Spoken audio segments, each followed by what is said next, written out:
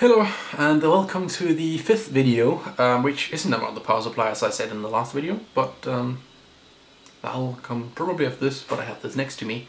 This video will be about the carbon fiber rods,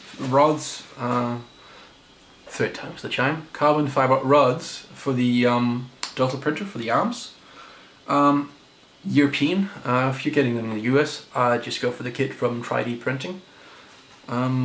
If you feel like doing a bit more work, I guess you could get some rods yourself and cut them, like I did. But here in Denmark, it was really expensive in shipping, getting those rods all the way from the US. So I got some 1 meter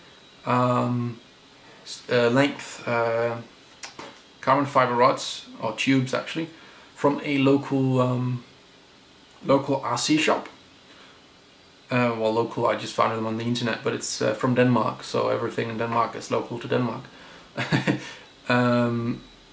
So yeah, I got them from a Danish RC shop. I have a link to that in the mostly European bill of materials on the GitHub. I've realized I've been saying that a bit in these videos. When I'm saying I have a link to that in the bill of materials, I just want to make clear I only made the bill of materials. I have nothing to do with the rest. Except for the not mod on the idlers, but I have nothing to do with the rest. All the credits there go to mostly Theus, I think, but other people might have contributed, I don't know. I think Soup made this extruder, but I'm definitely not taking credit for anything else. I just want to make that clear. Credits due where credits due, and I could not have designed the printer myself. Holy shit, no. But yeah, I have a link to that on the mostly European bill of materials. Some tips: don't do what I did. Don't be impatient. Don't just cut them. Theus has a go ask Theus on the IRC, or go check the GitHub if they have been added there. I might go make a pull request where I add those files if he thinks that would be a good idea. Where I add them under a file called miscellaneous tools, maybe a folder called tools. But he has a 3D jig where you can mount these in one end, like just shove your rod in, and then you shove them through this 3D printed piece, and then so they sit stuck down here, and then you have a piece up here with a slot for a hacksaw, and he says you get great results when you use that for cutting. I just cut them in a cheap little jig I had, aluminium jig, which had a very wide gap for the blade, so it could wander a bit, and it didn't have any fixing in the other end. So as you can see, these are my tolerances. I think I got pretty close, but I am gonna.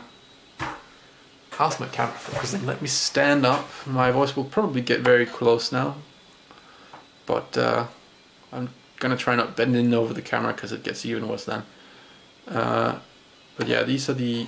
Oh, that's really hard to see. Actually, it might be in the final video, but it is in my display up here.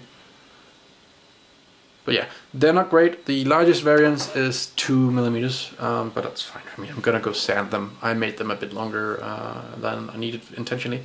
I'm still waiting for the Traxxas hot ends. No, rod ends, not hot ends.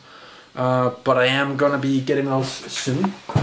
The store I bought them from online had a stock error, but it was corrected and they ordered some new parts for me. I ordered them, they got them back in stock, which is nice. So it should be arriving soon. For assembling these, I believe I've gotten the essence of it. I haven't yet done it, so I can't share any experience, but I'm just gonna get the jig.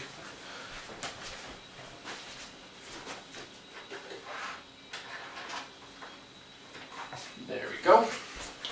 So this is one of the jig files on that Theus made for this. So the idea of this is that you have this plate here, and you have an M3 bolt, or M4, I don't know. I had long M3 bolts on hand that stick up here. I tried to get this as straight as possible. I don't know if it matters. I don't think it'll matter because I'm not gonna be doing 6 at a time with this. I'm only gonna be doing 1 at a time because I want to make absolutely sure that the distance is identical. So what I believe you do is you take these, you slide them into some V-slot, you tighten down this so it does not move, So then it sits like this on your V-slot. And then you take this other one, identical, and you tighten that down in the other end with these two centers apart to the exact dimensions that you want. So, I don't know, I think I'll go for 460 or 470 depending on how much I grind these down, millimeters apart. And then you put the Traxxas rod end on there with an M4 set screw or bolt or something like that, where you cut the head off. But M4, because, oh yeah, I should mention that. These are 6mm outer diameter, 4mm inner diameter carbon fiber tubes. Yeah, so you put the Traxxas rod ends on here and here. And then you put these on and epoxy them in. And as long as you don't untighten these between rods and just use the same setup for every rod, they should have exactly the same distance between the rod ends and you should be fine. I'll share my experiences in an update video when I've done this.